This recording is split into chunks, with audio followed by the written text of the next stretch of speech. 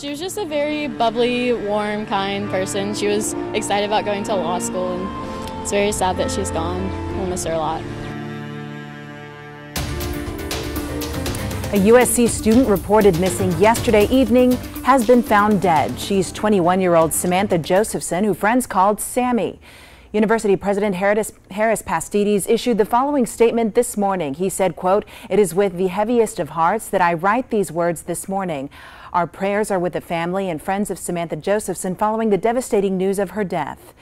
Times like these leave me searching for words of wisdom and comfort. However, I take solace that the Carolina family is here to embrace those who are hurting."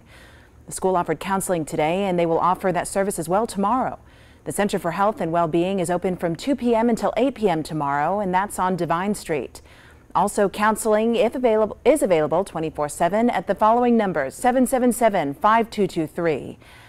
Josephson was last seen by friends Friday morning between 1:30 a.m. and 2 a.m. off Hardin Street.